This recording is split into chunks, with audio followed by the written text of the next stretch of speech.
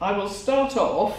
What I plan to do really is just talk a little bit about myself, how I came to this, because I came to it, as many of us probably do, as a second career. I don't know about you, but I started probably when I was about 31, which I wasn't completely over the hill as I am now, but you know, I was kind of certainly not brand new.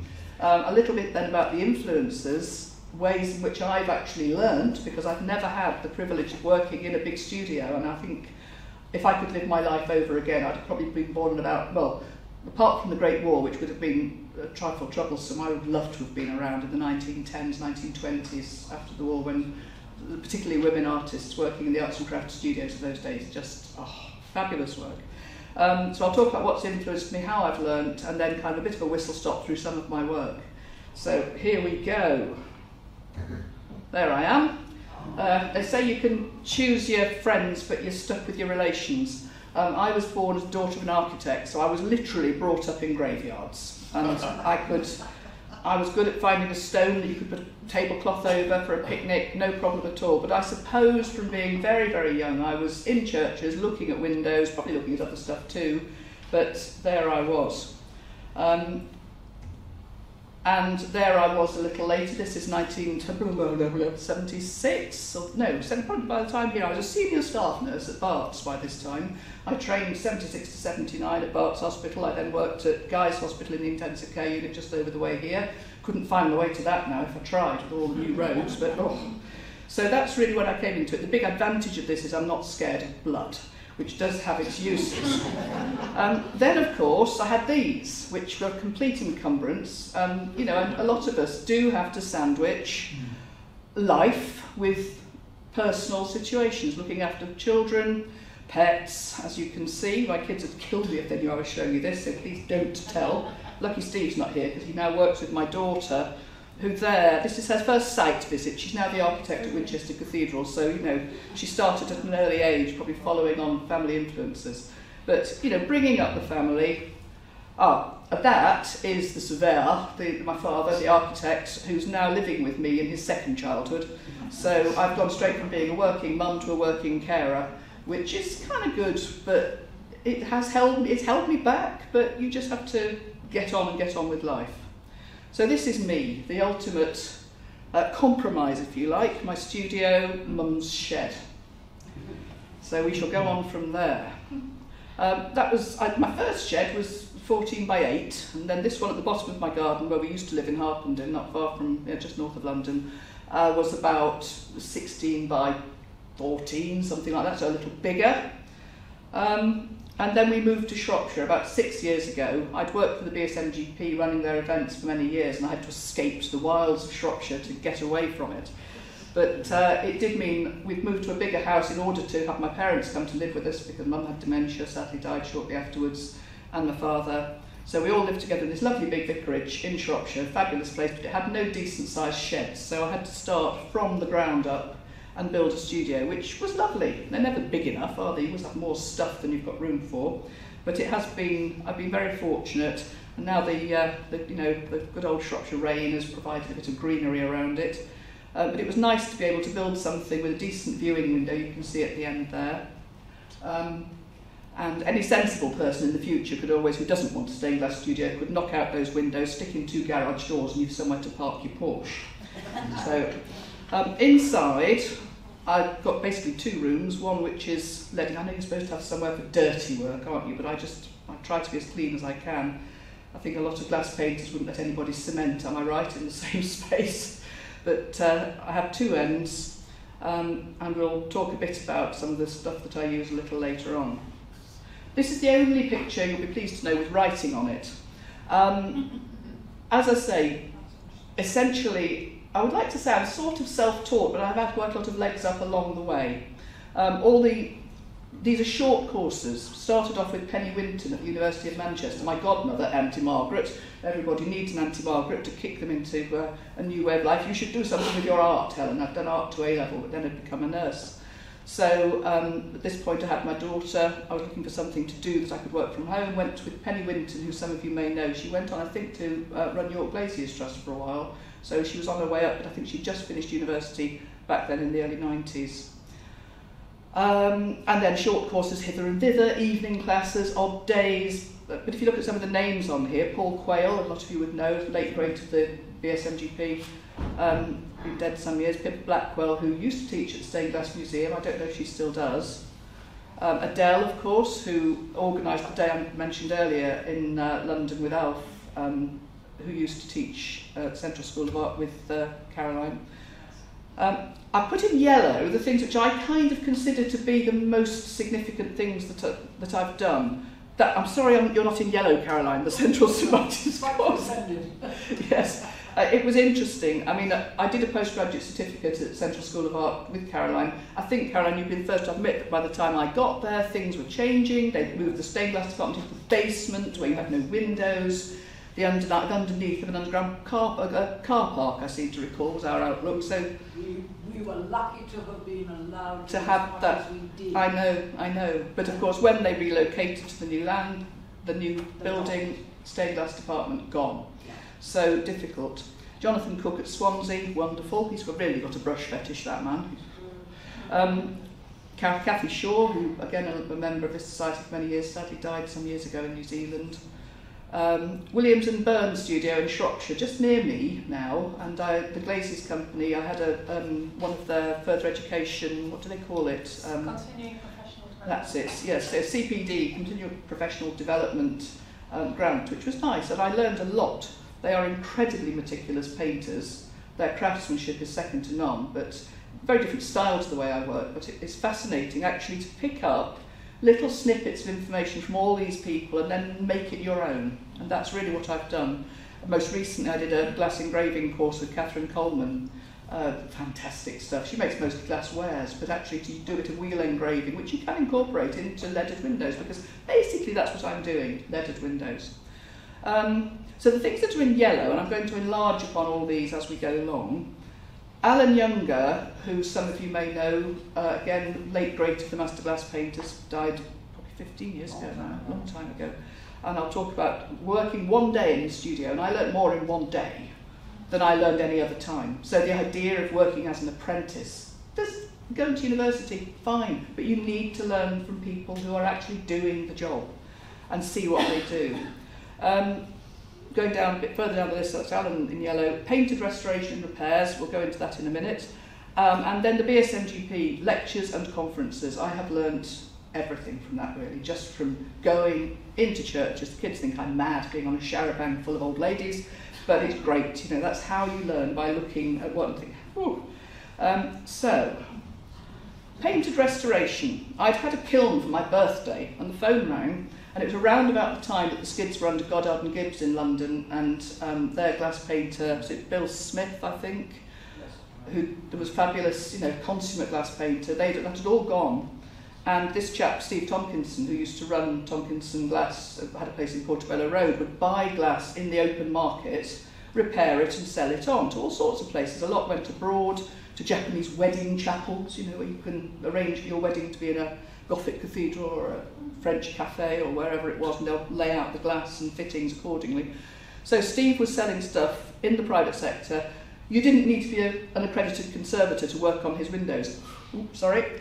I have absolute respect for people who work in conservation. It's quite right that people have to be correctly qualified to get their hands on rare old glass. But Steve was bringing me stuff, and this is these are very old photographs, pre-digital, so sort of cobbled together from old photos. But you can see the panel on the far side was the window as I'd get it. I'd get all the broken bits, and then I'd have to repaint, cobble things together to patch it up. So it was a very steep learning curve. If I did it well, he paid me. If I couldn't do it, he'd have to go elsewhere. But you know, he rang me up and said, "Do you paint glass?" "I have a kiln, I paint glass. Give it a whirl." So this is another of the same set of windows. And really, I quite enjoyed it. It was hard, but I did enjoy it, and I learnt a huge amount from looking at old windows. How the heck did they do that? Usually I worked it out. This is the drawing. This is now moving on to Alan and working that one day with Alan. These are the drawings for the three lights, or the three windows at the sharp end of Westminster Abbey that he was working on at the time. and just the central panel was made. The two flanking panels, the money didn't exist early on enough, and sadly by the time the money was available, Alan had died, and some very contemporary glass was put in, quite controversial, but there we go. Looking at the way he worked was just an education in itself. This is a close-up, now I have my notes here. This is a close-up of another window, just because I happen to have this. I think, Ben, have you done a job in this church? Where Baldrow in Hampshire. Is there one of yours in there? No, I think I went to look at this on a BSMGP conference. I vaguely thought it was the same as yours. But the way that Alan worked, I think you were talking about Alf, about the window that Bashan had seen with all the corrosion and grunge on it. And it's that corrosion and grunge effect that I actually love, because that's what brings the glass to life. The surface, the way that the light is arrested at the surface of the glass. In most cases, there might be reasons, as you touched on, where you might want to see what's on the other side of it. If I have an argument, particularly an argument with Hockney's window, Westminster Abbey, it's because it has no paint on it, so the light is not arrested, where all the other walls of the Abbey are held in, the architectural envelope is held in by the glass painted surface. Hockney's window is just clear lamberts, you can see straight through it, you can see the pigeon shit on the other side of it. But the way that Alan textured the surface of his glass, and there's a close-up here, you can see that beautiful grungy effect, and that's what I tried to emulate. And he taught me a couple of techniques. He would put a wash of paint with quite a lot of gum into it over the surface of the glass, and you have to experiment a bit to get it right, but a wash of paint with plenty of gum arabic, let it dry, and then splurt it with water. So when the water lands on the paint, it just dissolves away some of that gum, so let it dry again, and then you can just brush it with your hand, and where those little drops of water landed, your finger will just gently dust away that, and you get these fantastic sort of little speckles. Can you see little sort of speckled, grungy bits? He'd then get a toothbrush and he'd dip it into silver stain, go onto the top. So you flirt the surface, the paint, unfired glass paint, flirt that with silver stain. So when you then, of course, you'd later conventionally stain the back of the glass perhaps to get passages of gold, but on the surface you get these tiny little pinpricks of gold, which are just beautiful, often with a tiny little black rim of where the paint has melted away to the edges. So that I just thought was stupendous.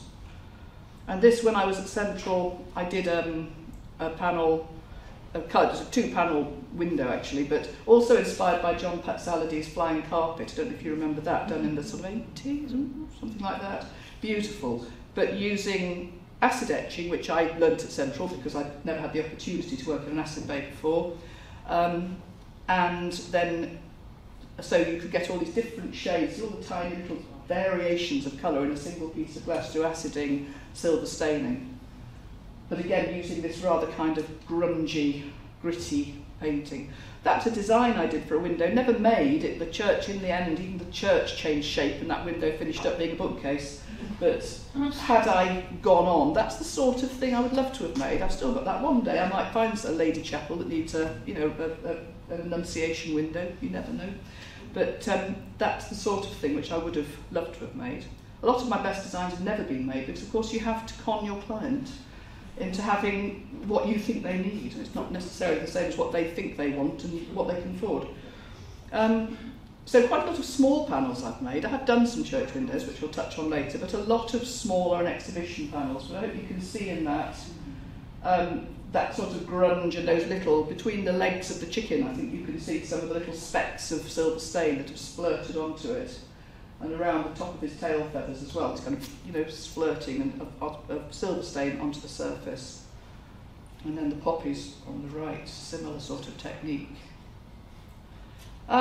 So that was the influence of working with Alan and seeing his techniques. The next thing really is the BSMGP conferences, which I did for many years. I was lucky, very lucky, because there's nothing like getting right nose up to a window. This is one of Douglas Hogg's windows at Joppa outside Edinburgh.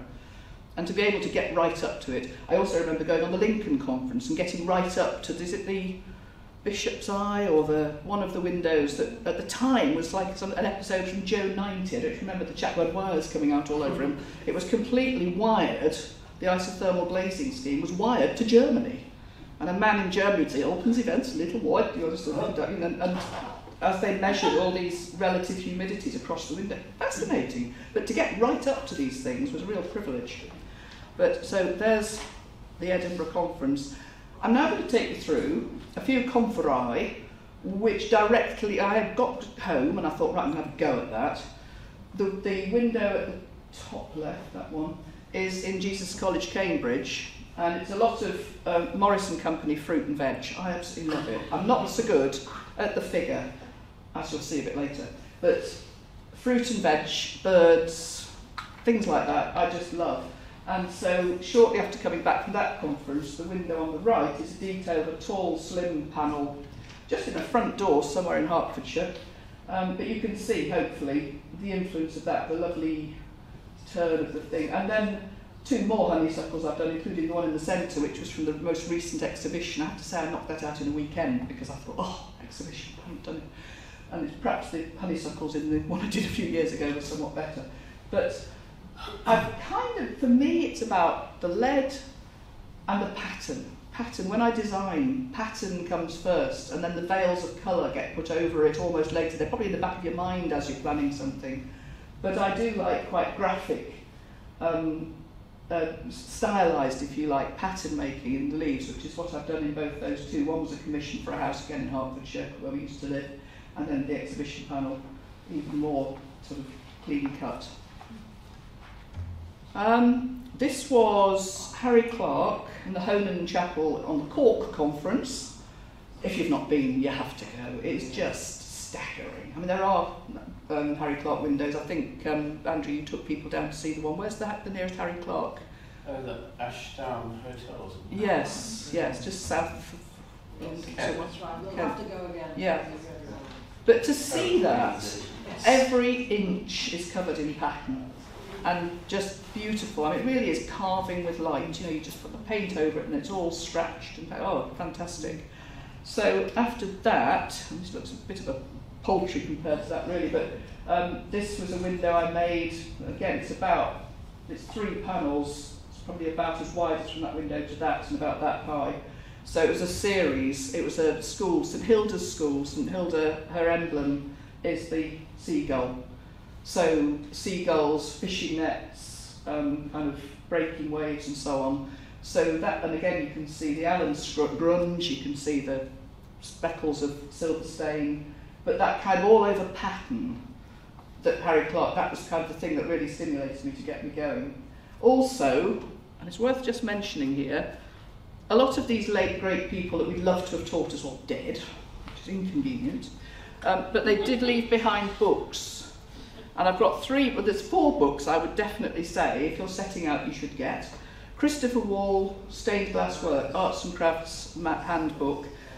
I didn't bring a copy because I thought, oh, they'll have one at Glaziers. They do, they've got 2 copies out there, but it's locked till lunchtime. But just a fantastic, personal, it's bedtime reading. It's so beautifully written, you know, sort of you might like to take, you might, it's just an Edwardian gentleman teaching his students, fantastic. Really lovely thing to have.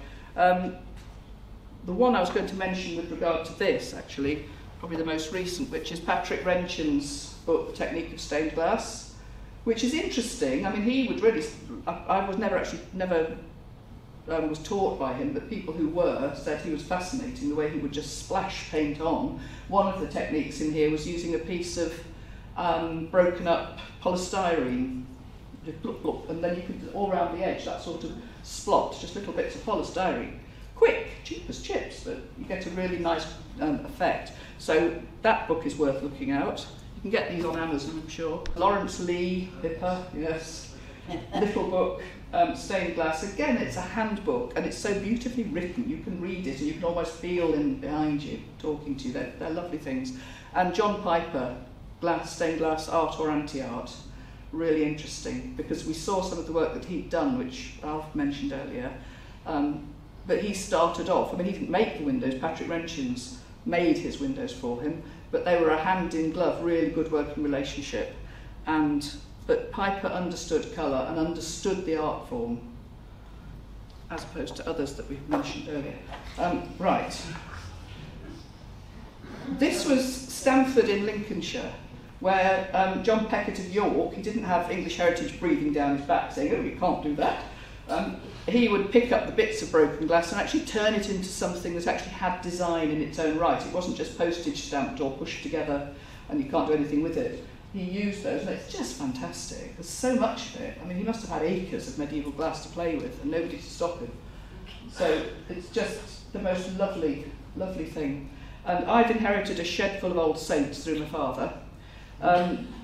Most of it's Kemp, which a lot of people are very sniffy about, but it was very well painted, and you know, I think poor Keith Barley nearly had a fit when I said I cleaned it with a bit of Jif and a green scourer.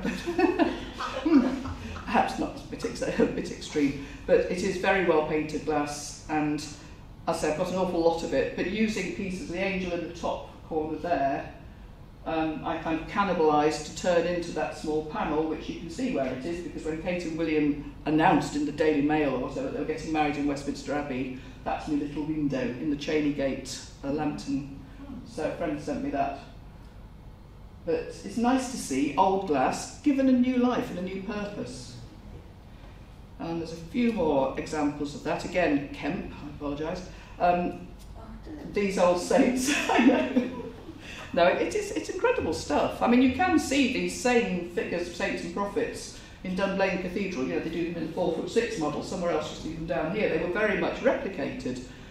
But they were well made, and they last the test of time. So I had a load of chaps like this, with bits missing, falling apart, and I put these, I had 4 of them in the end. I did 2 pairs of windows. This is All Saints Downshire Square in Reading, where the church had been built with a frieze of Clayton and Bell glass that ran all the way around the building, apart from 2 windows just on the south side, where they had planned to build a tower.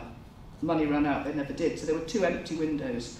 And these chaps just happened to fit exactly into that frieze arrangement. So the Clayton and Bell originals there are in the smaller window at the top on the far side. And then I've used these chaps, copied, if you like, the Clayton and Bell style of painted quarries and borders and so on, but repaired and extended the Kemp glass out to fit the bill. And it just completes visually the envelope of the building. Now then, my favourite window in all the world. This is Douglas Strawn at Forfar, just outside Dundee Conference. What a stonking window. 1914, it was a memorial to a local chap who obviously had very deep pockets. The sad thing now, however deep our pockets may be, I don't think you could actually make this anymore because you can't get the glass. They don't make glass of this quality and depth, and you know the beauty of the stuff that you would have had to bite on in the 50s, 60s, 70s, gone.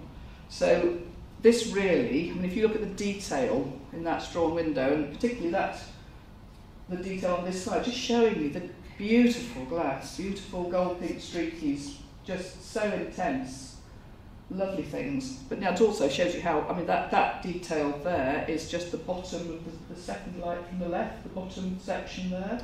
The whole thing's probably about 20, 25 feet tall. So you can imagine how much detail is in that tiny area. Absolutely fantastic. So I'm going to talk now really about my work, and as I say, the first thing is having glass. You need glass. It's like taking paint away from an artist. Without the glass, we can't make the windows.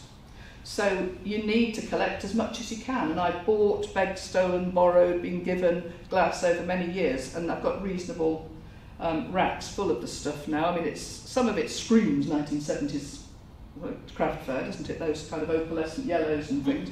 But it's amazing, a little tiny bit of something really vile and vulgar, perfect, lime green and pink, yum. But so long as you use it in the right quantity and cut it small enough and use enough lead for the linear dimension and glass paint for the blackening and the arresting of the light, it's wonderful. So I do have quite a lot of glass. You can never find the bit you want, but that's good. But if you're doing a drawing, this is from a house in Cambridge. I did a couple of windows for this place, which we'll come back to a bit later as well. But that's the drawing for a window. And in order to make that, you need those lovely beautiful soft streakies and shade. Did you call them shaded sheet? What did they call it? I've got a picture of a piece in a minute where it's a flash, but it's just gently melts across the glass, so you get this lovely variety of different colours. So it's not just blue iris, green leaves, it's all that goes with it. So when you paint it and arrest the light, gather it all together, and then get good strong sun behind it, it really sparkles. That's a piece of how would you describe that? It was a Hartley wood, was it Fisher? It's a flash, but very, very thin in places, so you get that. I don't know, what's the name for it? Tony Benyon would know. I don't know. I think it was shaded. Anyway, whatever it is, you can't get it anymore, so it doesn't really matter. I mean, the trouble is, they'll say they make streaky glass, but it's tiger stripes, the stuff that I've seen Lambert's, it's all just like this, and it's just too busy. We want something that gives us that beautiful, gentle gradation of colour. So this one I did, some of you will have probably seen this before, the exhibition that we did in Swansea some years ago, cut up that bit of precious shaded sheet. I've only got a few of them, but you can see how you can use that. It's all cut from the same sheet. It was, fiddling around to get the dark bits on here and the light bits on the top of his head and so on.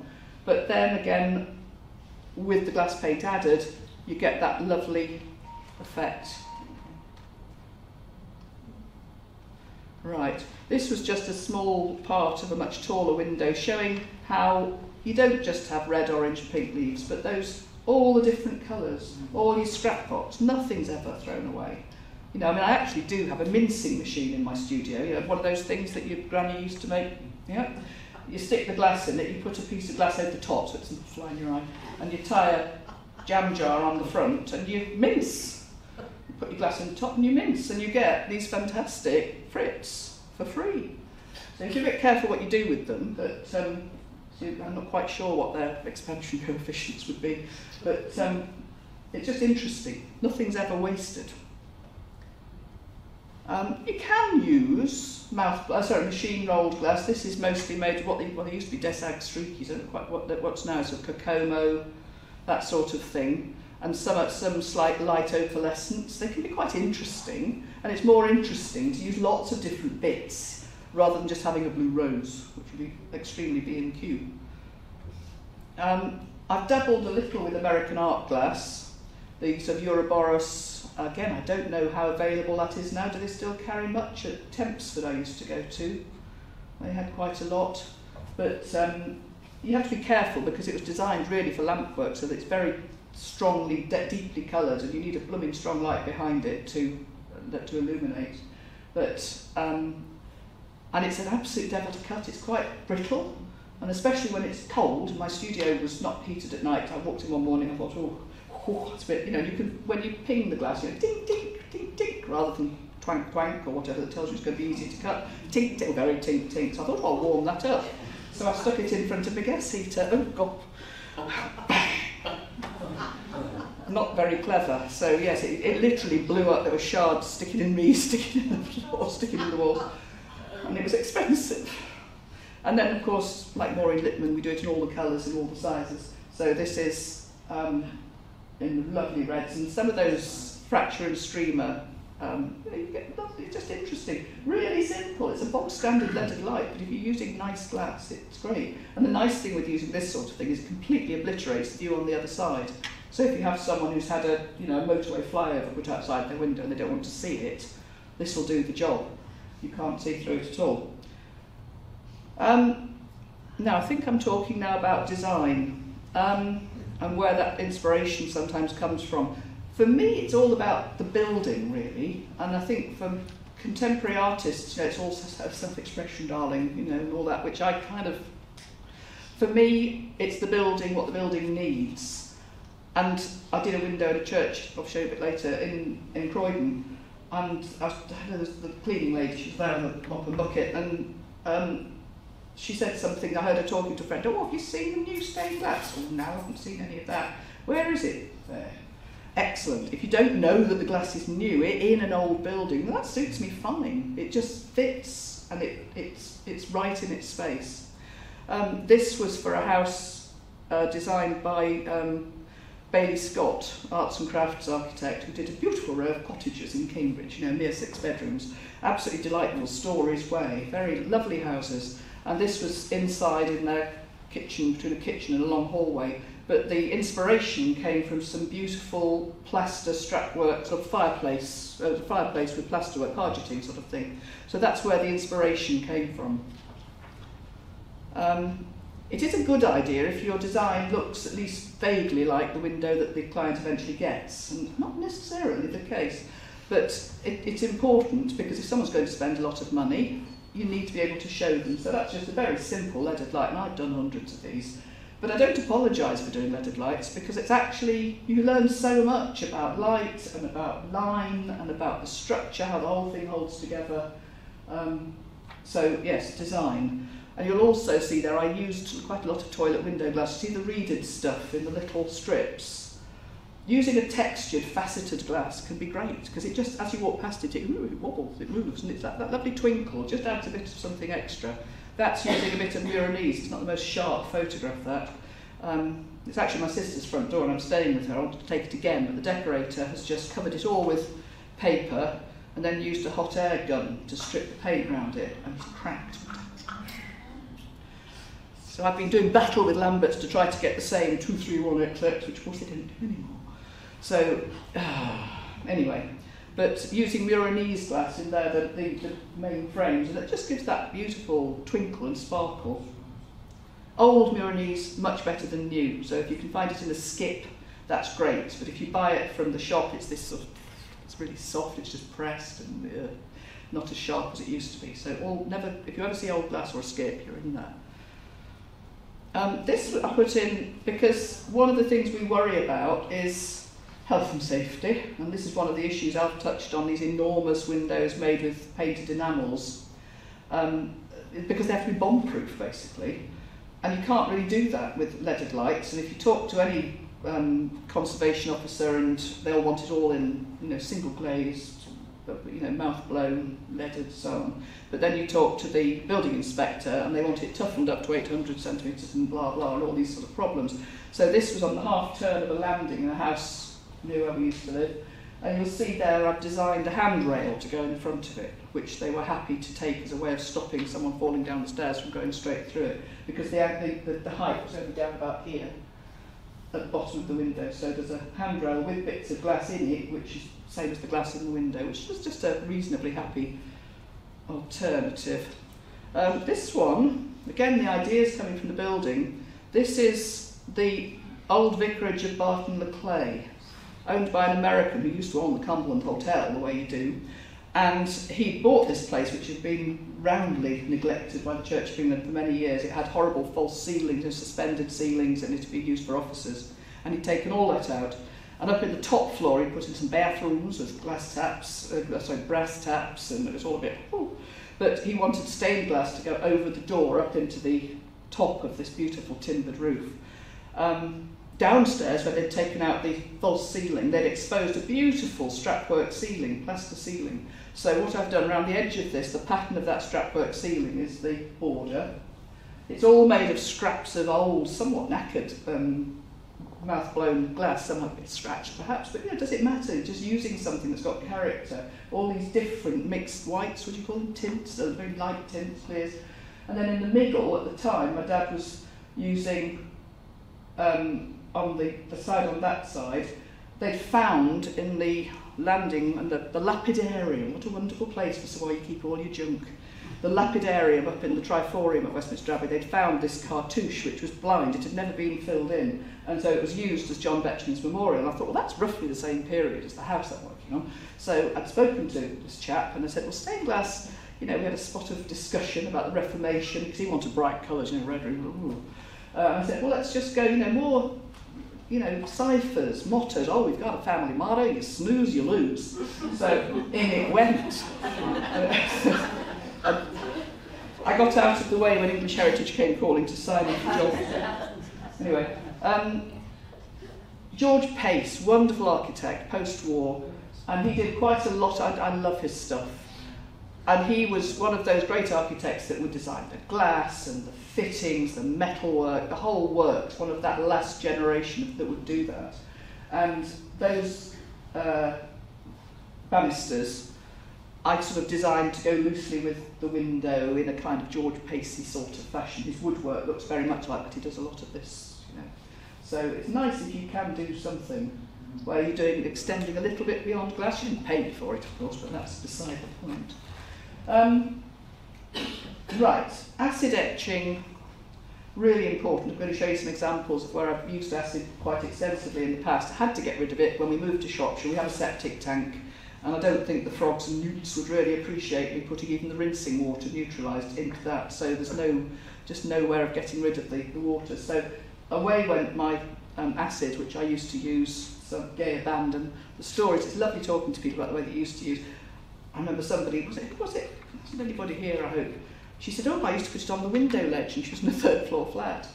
So she put it on the window ledge outside her kitchen window, and she went off to do some shopping, came back and said, gone. Anyway, it transpired that her flatmate had brought it in because she thought that there was a bit of a breeze.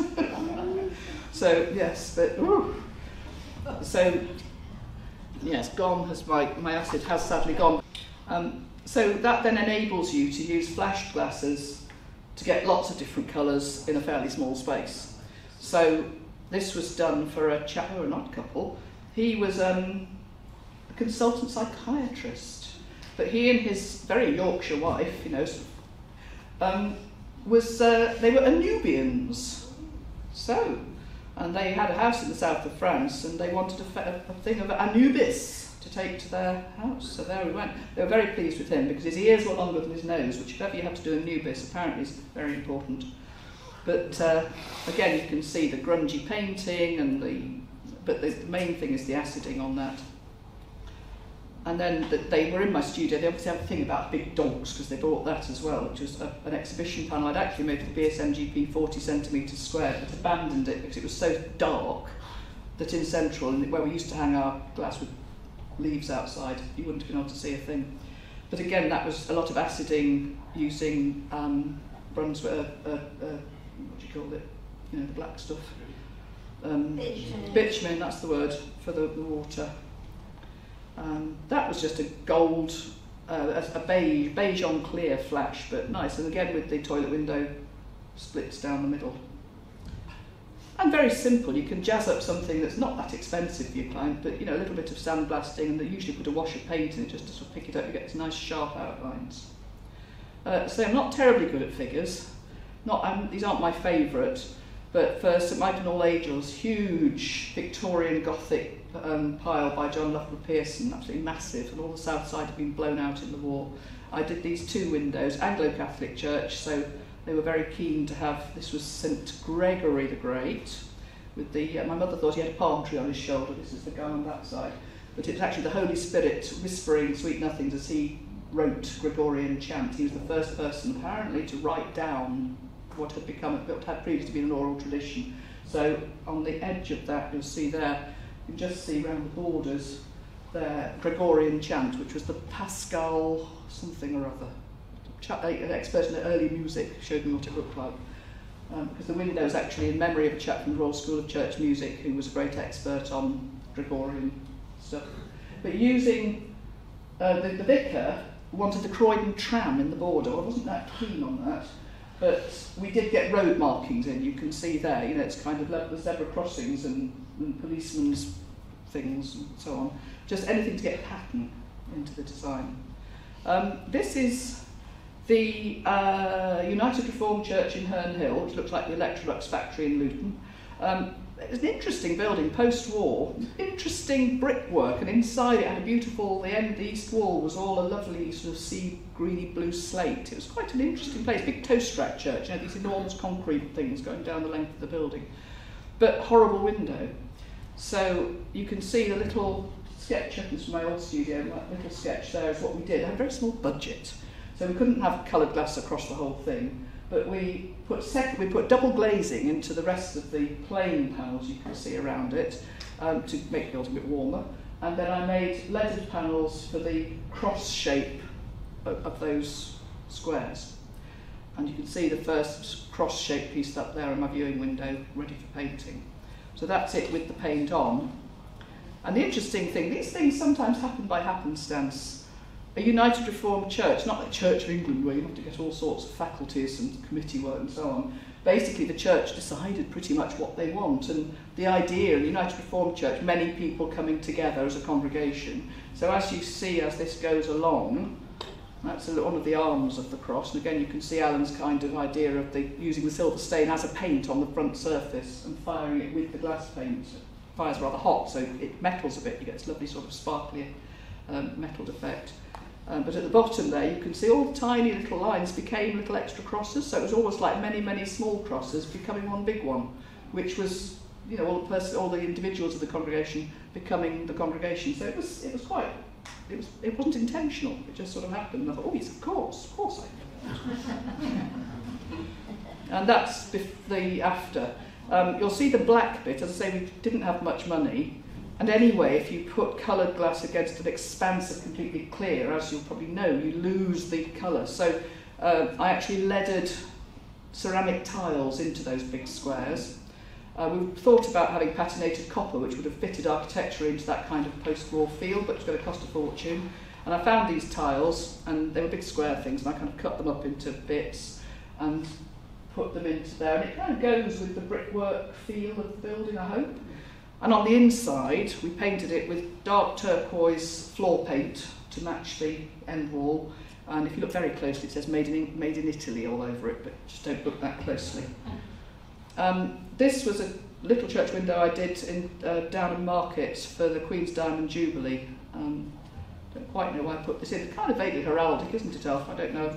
I've done a bit, but again, this was sandblasted actually, and using a ruby flash on the flames of that corona on the left, and just sandblasting, airbrushing. If you can get a flash that you can airbrush, and probably depends on the grade of sand you have in your blaster, but you can get those lovely effects when you add stain to it. And that's the finished window. A little bit more up to date now. We finished about 5 minutes? Yeah. Okay. But a whistle through a bit of teaching in a minute. This is, now we live in Shropshire, in the deepest, darkest parts of the country. Now, this client, her husband grows broad beans. So she's an artist, she did broad beans, and so it went into their front door. It's an old vicarage again, probably designed by someone like Burgess. It's really heavy Victorian, so they leaded bits around the edge and the broad beans in the middle. And then this, Caroline was involved with this as well. This is at Apothecaries Hall, just the other side of the river, where the gentlemen of the Apothecaries decided to commission different artists to paint panels in a set of 2 sash windows essentially. So there were 6, 6, 6, 6. We didn't know who each other were. We were given a few rules, not that many. I'm not quite sure. I mean, I do wonder if we'd have known more about each other. We might have perhaps, because some were enamelled and very, very light and floaty, and mine are a bit, a bit hefty. But anyway, they arranged them in such a way that the hefty ones were around the edge and the light ones were in the middle, and it's fine. But with the all different medicinal herbs. Each apothecary was given could choose a herb and then went off to find a stained glass artist. Which was, actually in the end we were all, well I think yes, they were all BSMGP members. I think they looked on our website, didn't they? And Caroline did some, I did some, Mel House did some, Caroline Benyon did some. It was our last job, very sadly. And then another chap who, what was his name? The chap from Lead and Light. Yes. He's the key to the whole thing. Anyway, but he did a lot of enamelled ones. So there we are, and that's the final, echinacea. And again, using those lovely gold pink straps. I mean, just getting rid of them. And that's I've just done that for my daughter because she needed a front door.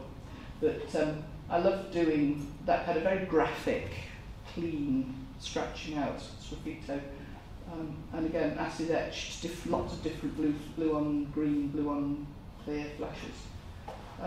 This was a little dabble. This is in Montgomery, beautiful little, really unspoilt, mostly sort of Georgian, and probably older, a lot older, some of the houses are basically a lovely Georgian area. And my friend runs this as a bed and breakfast. It used to be the post office.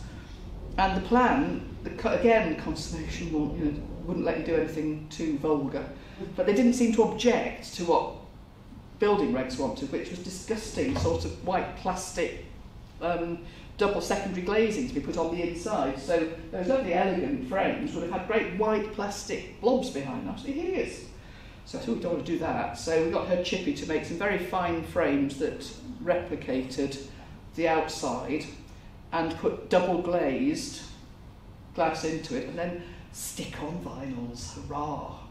But it works, it does the job, and it gives privacy to the people in the holiday let, and it doesn't look too imposing from the outside, and you get plenty of light, and you don't feel closed in because the top of that you can actually see out fairly clearly through. That's roughly when you're standing up at about this sort of height.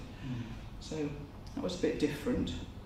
So this is me teaching. As I say, no such thing as scrap. The mums and teachers come to me and cut all my coloured glass into little bits, and then children lay them out on a pre-arranged drawing, and then eventually when it's all laid out, big piece of polycarbonate sheet with lots of glue on it down on top, pick it up, half of them fall off, no they don't, and then once the glue's dried they can be grouted. So you get, that was done for the Abbey School in St Albans. So you can see St Albans Abbey up at the top. I kind of made kits for some of the things like squirrel, rabbit, flowers, that kind of thing, bumblebees. And oddly, when the dean came to dedicate this, because it was a church school, it turned out that the headmaster, who'd sadly died quite young a few years before and left money for an art project for the school, his name was Robin. Oh. And I didn't know that. It could have been called Blue Tit, it could have been worse. It was just interesting because that Robin really stuck out, done with opalescent. Anyway. Bit of glass painting with student, oh, you're a stained glass artist, you can do something for Arts Week, great. This was a commemorating Charles Darwin. You can see that's kind of loosely a DNA thing. And I cut it all out, but the students aged about 15, I think they were year 10, painted, just very simple sgraffito, painted all the panels, which was nice. And then I used to teach at West Dean. I'll probably never go there again now because it's a heck of a hike from Shropshire. But I taught there for quite a few years. And this is a girl who was about to embark on the Masters at York. And she came on the summer school to get a bit of an idea about stained glass, hence the Rose of York, or the Tudor Rose. There. And it's so nice when you get a student who just gets it in terms of design. Very simple, weekend course. But you know, when some of this is done, she's a tax inspector. But we won't hold that against her. But she really got it when it came to those lovely clean lines, and that's, to me, that's the sort of thing that it's all about. This was a slightly longer courses that I did there, sort of summer school. It was a week, but actually it was about 4 or 5 days tuition roughly. The flowers were on at West Dean, and then the cockerels one I've just recently done. I've started running courses in my own studio now it's built. So yeah, that's nice colours. And the final slide, really just, do you know how to, anyone know how to do that? Have you ever done those dandelion clocks? No? Wet paint, splosh, Tabasco sauce, plop, plop, plop, plop, plop. Which actually I think is a Patrick Renshawn's idea, because it was John Renshawn's, who one of my students on this course had gone on a course with John, and he said Tabasco sauce, it stinks when you fire it. But it does that, these amazing patterns you get. So the point I'm making from this slide is you never stop learning. And running courses, actually you gain as much as you give. And the more you mix with people, talk to people, that's really what it's all about. Because that's where we have to go now, because apprenticeships are nigh on but dead. So, I think that's me done.